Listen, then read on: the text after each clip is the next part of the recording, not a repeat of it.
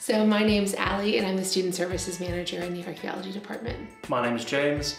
I work as a Student Services Administrator within the Department of Archaeology. We are here throughout your academic and student journey as the kind of local point in the department to ensure that you've got adequate resources. We have a manned reception from Monday to Friday. There's always someone there to help you with any query that you may have. So you've probably seen that King's Manor is a medieval building with courtyard layouts. The Student Services reception is based in the first courtyard.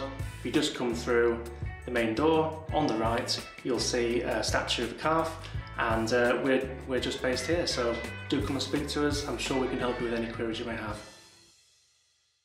We're here at King's Manor in the city centre. You can even hear the Minster bells chiming from your seminar room, which is an added bonus. King's Manor is a wonderfully historic building. It's Grade 1 listed status. It's one of those kind of places that you walk in and it does feel very much like a fairy tale, especially coming from an international background.